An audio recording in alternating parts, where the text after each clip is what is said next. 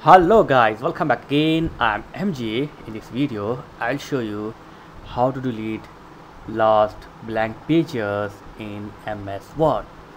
So here I have a text, and up to page number 5 I have a text, and from page number 6 there is a lot of blank pages. So how to delete it? So first thing is, just keep the cursor from your blank page and then press Control Shift and from keyboard. Your all blank pages will be selected. Okay, so after select, just press delete. Okay, first press Control Shift and then press delete button. Your pages will be deleted, but as you can see there is still one blank page. So how to delete this one?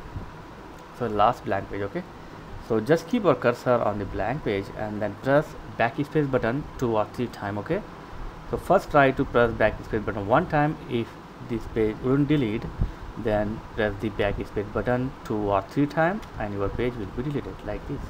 Okay, or if this method not work, you have one more chance. Keep your cursor on the end of text here. Okay, keep your cursor end of text and then press delete button from your keyboard. First try to press 1 time. If the page wouldn't delete, then press delete button 2 or 3 times like this, and boom.